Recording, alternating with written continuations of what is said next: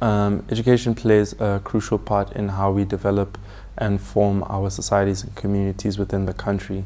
Therefore, it's important to put conscious effort into bettering the system of education to which we subject our youth.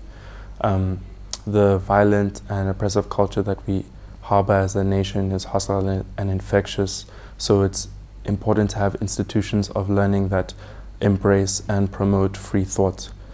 In ambitions to be an educator in a creative space, I aim to create a space where students are able to think freely, to develop a sense of self and a sense of intellectual independence.